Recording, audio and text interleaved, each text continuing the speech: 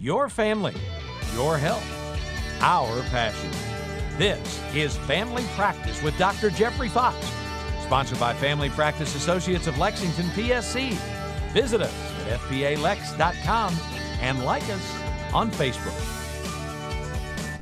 Welcome to this episode of Family Practice. How do you know if you're sick enough to go to the emergency room?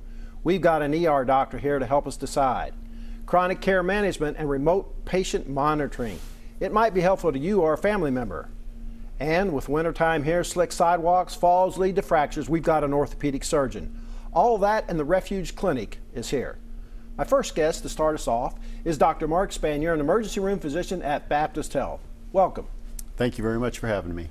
Well, so tell me, in the emergency room you probably see a little of everything. Give me some examples. Absolutely. We see things from minor emergencies to full-blown heart attacks, cardiac arrests, and the such. The majority of our patients are more in the, at least at Baptist Lexington, we see a lot of chest pain patients, a lot of abdominal pain patients, stroke symptoms. Those are some of our more common underlying causes for coming to the emergency department. So how do you know when is an emergency room? Are there some things that are definitely emergencies? So there are obvious emergencies where any layperson would be able to tell. If someone grabs their chest and they fall to the ground and they're not moving again, you know that's a true emergency and they need to be in the emergency department.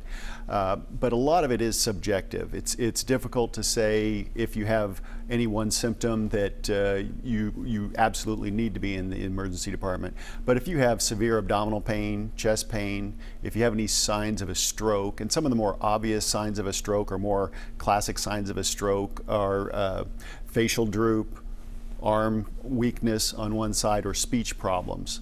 And so if you have one of those three things going on, if suddenly you develop one of those three things, that's really the time to go to the emergency department, to activate 911.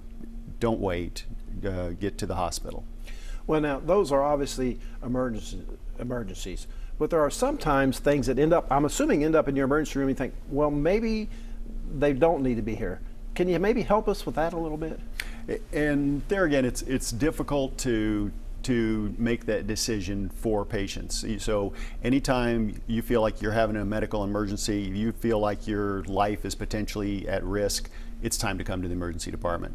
But if you've had, say, abdominal pain or recurrent abdominal pain, recurrent headaches going on for months, the emergency department's not the best time to come unless you have a real big change in those chronic conditions. If all of a sudden your headache just ramps up and it's out the roof, it may be time to come to the emergency department. If you feel like you have time, I think that's a good time to call your primary care provider, see what they recommend. But if you're in doubt, it's better to come than to stay at home and worry about it. Well, then sometimes when you get to the emergency room, it takes a long time. Everybody wants to know, why is it taking so long? Why does it cost so much? Can you shed any light on that for us? And that's a great question. And a lot of people get frustrated when they're in the emergency department. But we base everything on acuity of condition, meaning if you come in the door and you're the sickest patient in our emergency department, our resources are going to go to you. So we're going to take care of you within seconds. We're going to devote a lot of time and energy to saving your life. If you come in and you have a minor sprained ankle or something that's not a major emergency, you're going to end up waiting for longer. And it depends on the time of day that you come in. But in general, if you do come in with any condition, the earlier you come in the day, the slower we are.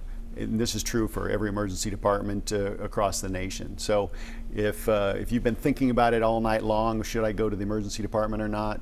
If it hits morning, come on in. Don't wait until 5 o'clock. And that's what a lot of people do. They wait until the end of the day, and then everybody shows up at the same time, and we just don't have enough beds. We don't have enough nurses.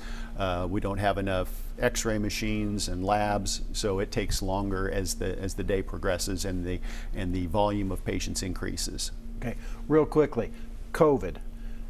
You don't want to come to the emergency room just for a COVID test, but maybe if you're sick with COVID. Right, right. And in general, the cutoff that we like to see people come in with is if your oxygen level drops to 94% or less, and that's with a home monitor, which anyone can purchase at a Walgreens or any pharmacy, one of these pulse oximeters. So if you've tested yourself, you know that you're positive, you're having some difficulty breathing or cough, and you see your oxygen level slowly go down and it's steadily down to 94% or below, we think it's time for you to come to the emergency department for evaluation.